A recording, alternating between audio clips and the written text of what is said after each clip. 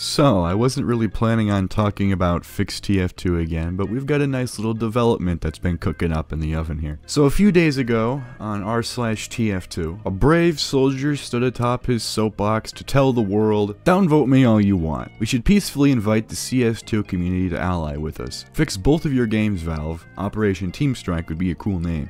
Now, it seems that a lot of people are fucking with this pretty hard. I've seen a lot of people on the TF2 community be like, yeah, let's do this shit. I haven't really, I don't know what the general response is for CS2. I'm not part of the community, I don't know. But it looks like there's some positive reception to it, which is good. And, you know, hopefully the sheer amount of fucking people that TF2 and CS2, you know, house, will be enough to get Valve to get off their lazy fucking asses and actually update their games. I don't know if you know this, but I've heard that Valve, the reason for not doing this whole thing, for updating their game, fixing their VAC, and, you know, getting rid of the cheaters and such, is because it's treadmill work. Do one thing, and then they have to keep doing more. Now, call me crazy, right? But to an average person, that's what we in the biz like to call regular fucking work. Now, the Valve employees probably don't know this, because they're used to getting happy endings after every single fucking line of code that they write. And then after that, when they get fucking tired, they go over to their spa and eat donuts off the table, you know? It's fucking ridiculous, the kind of lavish lifestyles they live in that damn building. And what do they do to deserve it? Nothing. They made good games fucking 400 years ago, alright? That's it. Valve is nothing today. Not worthy of respect or really anything, besides a boycott and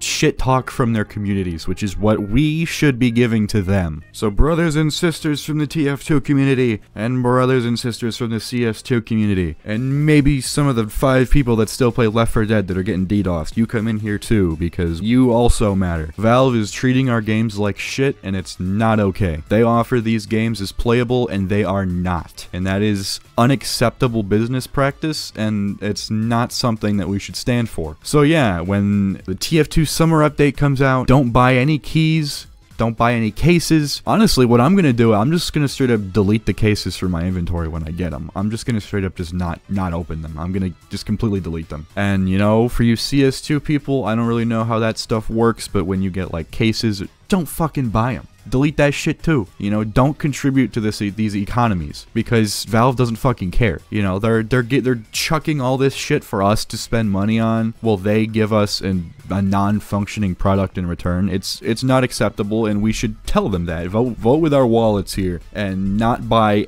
anything that they give us, because they don't deserve the money. They don't deserve a single penny from us. And with you Left 4 Dead folks, I don't know what your situation here. It's like a paid game, isn't it? I'm pretty sure it's like what, like $5 or something, which means that it should be fucking playable. You know, that's not a wild request. It should be playable. If you have to pay money, or if there are microtransactions, it should be a functioning, working, playable game, Valve. Alright? Get that through your thick fucking skulls. So yeah, do some boycotts, sign that save.tf petition, keep making this stink, because shit just keeps getting better. So yeah, with that being said, that's about it. See ya.